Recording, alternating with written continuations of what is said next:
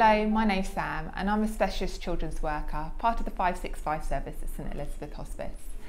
The 565 service covers East Suffolk and provides bereavement support to children, young people and their families whose loved one has died from a progressive or life-limiting illness. And the service also provides pre-bereavement support where a loved one is known to the hospice. Talking to children about death and dying can feel challenging, and books could be a really useful way of introducing the topic. It could be a starting point to facilitate further discussion. There are so many fantastic books that explore loss and grief, and here are some of the books that the 565 team at St Elizabeth Hospice recommends. For younger children in particular, we would suggest reading the book together, allowing lots of time for the child to ask questions and express their thoughts and feelings afterwards. When Dinosaurs Die by Laurie Krasny-Brown and Mark Brown, this book addresses the topic of death in a really sensitive, gentle and accessible way. It's ideal for younger children who may not fully grasp the concept of death yet, using really straightforward language to explain what death is. Dinosaurs are used as a metaphor for people, so it creates a safe distance from the topic, while still allowing children to understand and relate to it. It explores a wide range of feelings, including those of sadness, anger and confusion, letting children know that these feelings are normal and okay. I like that it includes information on what to expect after someone dies, which can help prepare children. For example, it covers what to expect at funerals, taking into account different cultures and beliefs. There's also some really good ideas on ways to remember someone who has died. Overall, it explains and explores death in a really sensitive and clear way and allows opportunity for further discussion afterwards. We have I Missed You, a first look at death by Pat Thomas. And this is another book aimed at much younger children who may not fully understand what death and dying means. It introduces death in a really simple and compassionate way. And what I really like about it is that at different points throughout the book, it asks questions, inviting the child to talk about their understanding and feelings and who around them is there to support. This helps open up conversation and may also encourage the child to ask questions, which will help fill any gaps in their understanding. The Hair-Shaped Hole by John Dougherty and Thomas Docherty is a beautiful book looking at the story of two companions, Bertel and Hertel. But one day Bertel wakes up to find his friend is gone, leaving a dark hole. I really like how the book captures the different stages and emotions associated with grief, normalising different responses. With support of Gerda the bear, Bertel is able to fill the darkness with really happy memories of his friend, showing the child that even when someone we love dies, there are ways of keeping memories alive.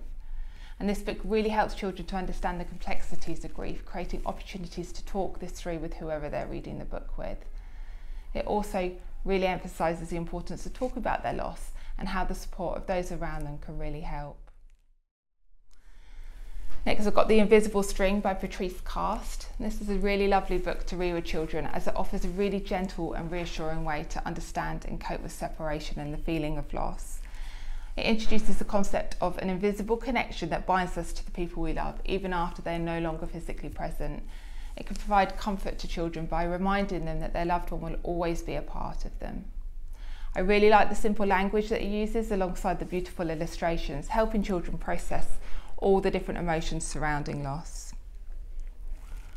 It could be used as a starting point to open up discussion about their loved one and how they will always feel connected to them. You'll Be Okay by Judy Stokes is a comforting, relatable and supportive book for young people aged 9 and above, and I would say into high school as well, and it just helps them with navigating their grief. It helps explain what grief is and acknowledges the range of emotions that people experience after loss, helping young people feel understood and accepted. It offers reassurance and a sense of hope and optimism for the future, which I really like. It also really empowers young people by stressing the importance of self-care, coping strategies and reaching out for help when needed.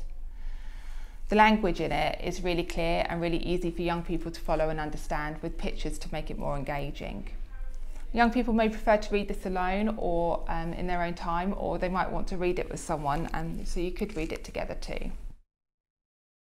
A Monster Calls by Patrick Ness is aimed at teenagers or adults, and it follows a young boy called Connor who is struggling to cope with his mother's progressive illness. It really captures the whirlwind that we know that grief can be like, highlighting feelings of anger, fear, guilt and confusion, and it does so in a really authentic and relatable way. And I like that they've included the presence of a tree-like monster to serve as a metaphor for the really overwhelming nature of grief that we know it can be like. And the monster helps Connor to accept the reality of his mother's illness, finding the strength to face the future. For someone grieving, it can really be a source of comfort, empathy and understanding.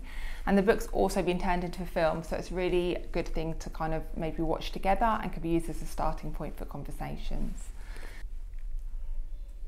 Like I said, these are just a few of lots of the brilliant books that are available. For some more recommendations or to find out more about the support that the 565 team offers, take a look at our website.